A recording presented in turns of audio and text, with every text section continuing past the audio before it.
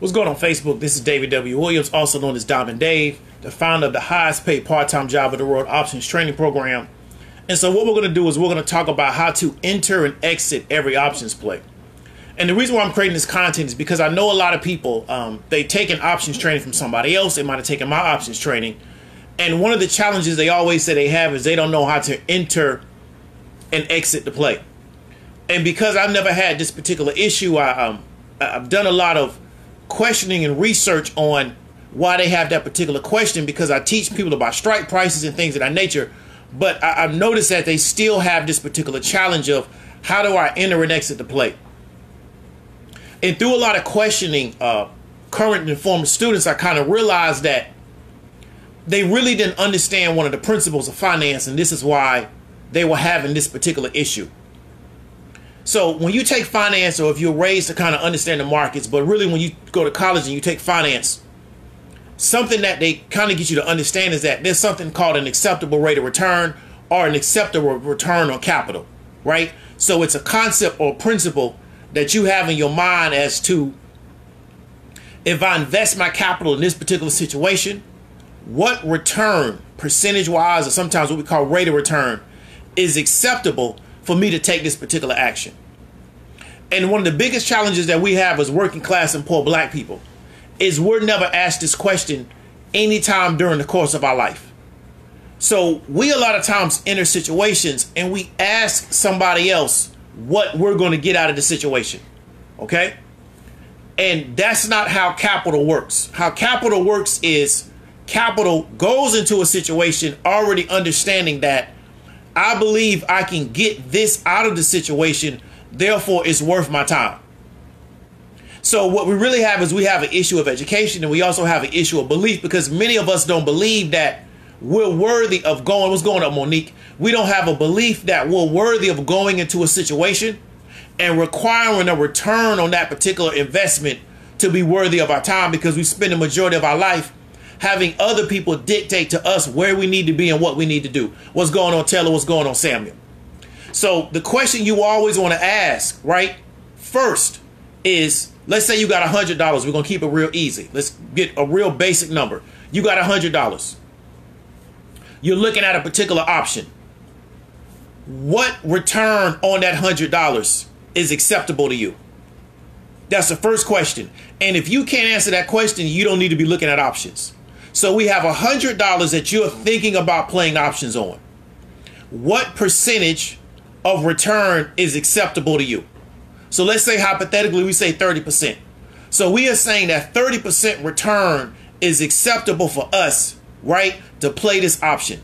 That return is acceptable for us to even be involved in this situation. So that 30% is $30 because we're dealing with $100. Then the second question we want to ask ourselves is, what is the time in which is acceptable for our money to be locked up to get this 30% return? How long are we willing to allow our money to be locked up in this particular instrument for us to get that rate of return? So let's say we say 30 days. So we've already established that we got $100, 30% return is acceptable, and the amount of time is going to be 30 days. These conditions are acceptable for us to put our $100 out. Then the next question we want to ask ourselves is, how much are we willing to lose before we feel we need to pull out of the situation, right?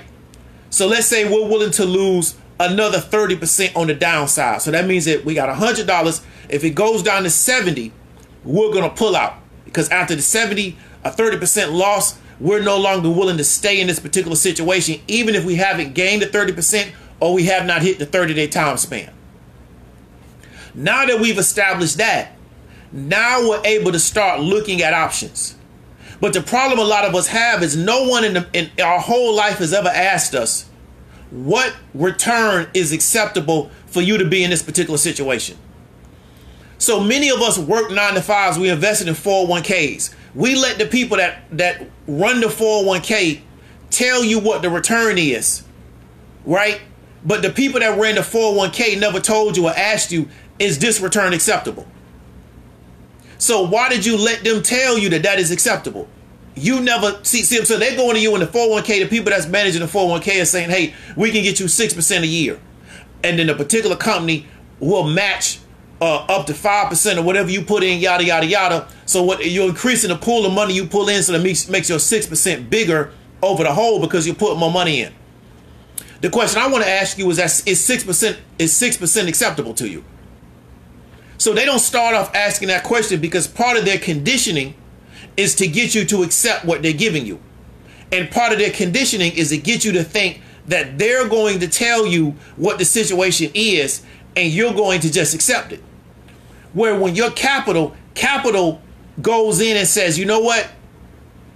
Either this situation is acceptable or unacceptable for me to be in it. And if it's not acceptable, then I just don't get involved in it. And I take my capital and I go somewhere else. So one of the reasons why we got a lot of people caught up in that the Tulsa real estate fund.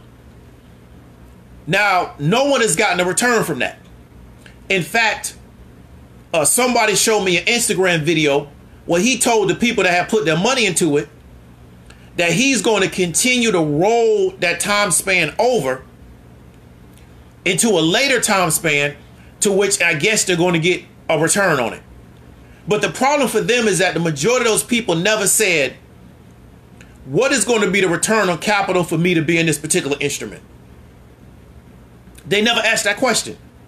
So because they never asked that question, and the guy that's managing that fund knows that they've never been asked that question because he understands the audience that he's dealing with, he's never going to present the question to them. He's going to get them caught up in everything else except what is an acceptable return on your capital. So it's really easy to determine where you're going to enter and exit out of any options play. The first thing you want to ask yourself is, what is a return on capital that's acceptable? I don't look at break even. I don't go in trying to figure out statistically what this particular option is going to return to me if it goes the way I want it to go. I've already determined if I'm going to put this much money at risk, what return is acceptable, and how long do I want this particular money to be tied up in this particular security or instrument. And if I don't believe I can get that return from it, then it's not worth my time and I need to take my capital to go into another direction. Then we start talking about strike prices and things of that nature. But one of the biggest challenges that I'm seeing in a lot of my students is no one has ever asked them certain questions. And so because no one has ever asked them certain questions, they've never thought about certain things. So many of them, no one has ever come to them and say, well, what return is acceptable for you to invest your capital? No one's ever asked them that question. We're dealing with people that's in their 30s and their 40s and their 50s and their 60s. We're not dealing with people that's 19, 21 years old. So because they've never been asked these kind of questions, they've never had to figure this out for themselves. So now they're finally starting to ask themselves and starting to think the way capital thinks is, what return is acceptable for me to put my capital at risk?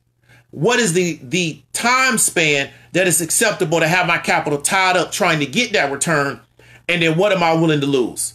And once you understand that, it's really easy to enter and exit out of the options market, because the way I make my plays is I know before I go into play what I'm looking to get out of it. I know how long I'm looking to have that capital tied up, and I already know what I'm willing to lose trying to get that return. And once I determine that, once I hit that particular benchmark, I automatically exit. And I normally try to exit before I hit my time span window. So let's say I say it's going to take 90 days to get the rate of return. If I get it in 30 days, I exit. Why? Because I can take my capital and go somewhere else, and it's still not going to be tied up for another 60 days. You understand that? So these are the kind of questions, and this is the kind of stuff that a lot of these people and a lot of these other quote unquote options training courses and stock market training courses are not teaching you. I don't recommend anybody put their money in a 401k if you have not decided what return is acceptable to you. A lot of people's 401ks are down now because of the stock market. Is that acceptable to you? Why are you keeping your money in there if that's not acceptable? But see, you've never determined what's acceptable, because part of our life as black, poor, and working class people is going along with things because we think that's what we need to go along with, and never saying, well, you know what? This situation is unacceptable. Therefore, I'm going to go in this direction, because we don't think there's any other direction to go into. So we think the only way to get a return on our money is to put our money into a 401k. Well, that's not true. But because you think that's the only way to put your money is the 401k, when you lose 29% of your 401k because the overall market goes down, You don't know what else to do, so you just keep your money in that 401k. And the people that are running that 401k, they're savvy to capital. They're savvy to finance. So they know that you've never asked yourself, is this return acceptable? Because the reason why the stock market is selling off so much over the past 30 days is because once the market started to fall, capital started to say that the return on capital is no longer acceptable. Therefore, I'm going to also sell off. So you're seeing a lot of people have put their money into dollars. The dollar went up. Why? Because everybody's sitting on cash right now, because they're trying to figure out where they can put their money to get a rate of return that's acceptable. And until they can do that, they're not going to risk losing their money.